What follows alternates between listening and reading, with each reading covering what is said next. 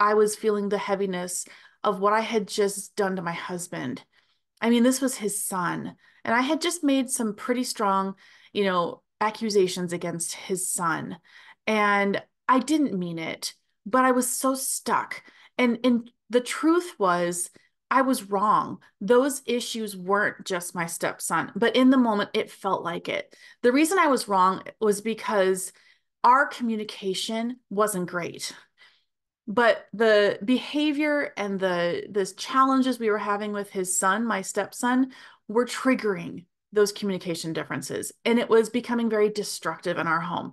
I had desires. I wanted to raise this boy in a good home, and I wanted to give good structure and good um responsibility and respect and all those things. And my husband did too, but the way we were doing it was just clashing. And in the end, it just got to this point where I couldn't handle it anymore.